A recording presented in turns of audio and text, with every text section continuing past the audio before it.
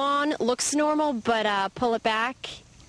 Yeah, we pull it back here, and we're going to find ourselves Gross! a few white grubs in the lawn, which are the larvae of Japanese beetles and a couple other beetles that are in the area.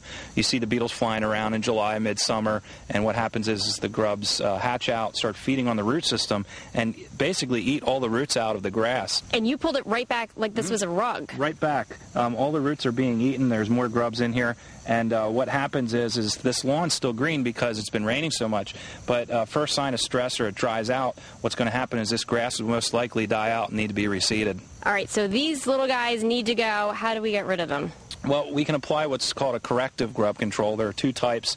A corrective is a quick knockdown, quick control insecticide that will take care of the grubs here in the yard as they're feeding. And then what we should do preventatively is in late spring you should put a preventative grub control down so that you don't get this problem. That has a real long residual and will help you keep grubs out of your yard all summer long. All right, I'm sorry, little guys, but you got to go. See you later, and we're going to have more information about how to get rid of these little insects out of your yard on our website, fox43.com. We'll see you next time for Superior Exteriors.